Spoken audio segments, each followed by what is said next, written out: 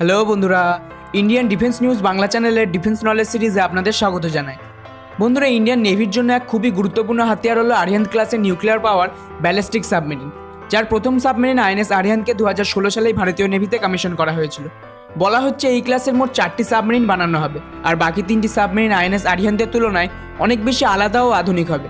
এখন latest media reports অনুযায়ী আরিহান্ত ক্লাসের দ্বিতীয় সাবমেরিন অর্থাৎ INS আরিঘাটের সি ট্রায়ালকে সম্পূর্ণ করা হয়ে গেছে এবং খুব তাড়াতাড়ি এই সাবমেরিনকে ভারতীয় নেভিতেও সামিল করা হবে। তাই আজকের এই ভিডিওতে আমরা ভারতের INS আরিঘাটকে নিয়ে ডিটেলসে কথা বলবো। তাহলে চলুন শুরু করা যাক আমাদের আজকের ভিডিওটি।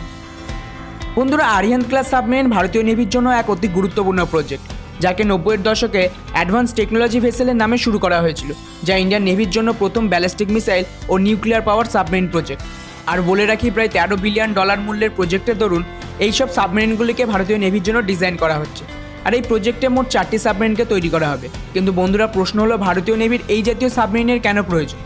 আর এর জবাব খুঁজতে গেলে আমাদের যেতে হবে 1971-এর ভারত পাকিস্তান যুদ্ধের সময়, যখন বাংলাদেশের স্বাধীনতা যুদ্ধের সময় পাকিস্তানকে সাপোর্ট করতে আমেরিকার দ্বারা টাস্ক ফোর্সকে পাঠানো হয়েছিল। আর সেই সময়ে যদি ওরা বঙ্গোপসাগরে পৌঁছে যেত, তাহলে সেটা ভারতের জন্য সবচেয়ে বিপদের হতো। কিন্তু সেই সময় সোভিয়েত ইউনিয়ন বা বর্তমানে রাশিয়া ভারতকে সাহায্য করেছিল।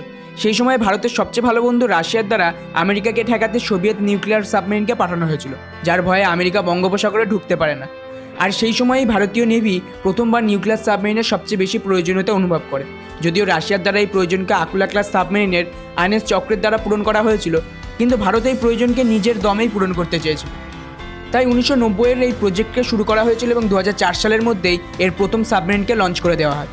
এবং 12 বছর ধরে এই সাবমেরিনকে বিভিন্ন জায়গায় টেস্ট করার পর অনেক ইমপ্রুভমেন্টের পর অবশেষে 2016 সালে ভারতীয় নেভিতে কমিশন করা হয়। কিন্তু হালেই রাজ্যসভা নিউজ নামে এক সরকারি নিউজের মতে আরিহান্ত ক্লাসের দ্বিতীয় সাবমেরিন অর্থাৎ INS আরিঘাট তার সি ট্রায়ালকে সফলভাবে পূরণ করেছে এবং 2020 সালের শুরুতে এই সাবমেরিনকে ভারতীয় নেভিতে সামিল করা হতে পারে। বন্ধুরা, ভারতীয় নেভির তরফ থেকে এই সাবমেরিনের ব্যাপারে তেমন কিছু খোলসা করা হয়নি, তবে কিছু মিডিয়া সোর্সের মধ্যে INS আরিঘাট INS আরিহান্তের তুলনায় অনেকটাই বড় ও অ্যাডভান্স হবে, যে কারণে এটি INS আরিহান্তের তুলনায় অনেক বেশি অস্ত্রও বহন করতে সক্ষম হবে। আর এই আরিহান্ত সাবমেরিনের জন্য DRDO দ্বারা K সিরিজের K-15 ও K-4 এর মতো মিসাইলকেও বানানো হয়েছে, যার K-15 এর রেঞ্জ 750 কিলোমিটার ও K-4 প্রায় 3500 কিলোমিটার পর্যন্ত মার্ক করতে সক্ষম। যার মধ্যে K-15 মিসাইলকে অফিসিয়ালি ভারতীয় নেভিতে সামিল করা হয়ে গেছে, অন্যদিকে K-4 মিসাইলের টেস্ট চলছে, যাকেও খুব তাড়াতাড়ি ভারতীয় নেভিতে সামিল করা হতে পারে।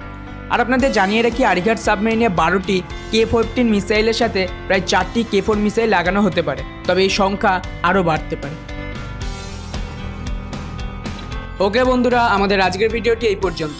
ভিডিওটি ভালো লাগলে অবশ্যই লাইক করে বন্ধুদের সাথে শেয়ার করুন, আর ভিডিও সম্পর্কে আপনার মতামত নিচে কমেন্ট বক্সে লিখে জানান। যারা এখনও আমাদের চ্যানেলটিকে সাবস্ক্রাইব করেননি, তারা চ্যানেলটিকে সাবস্ক্রাইব করে পাশে থাকা বেল আইকনের অল অপশনটিকে ক্লিক করুন এরকম ডিফেন্স রিলেটেড ভিডিওর আপডেট সবার আগে পাওয়ার জন্য। And finally, thanks for watching.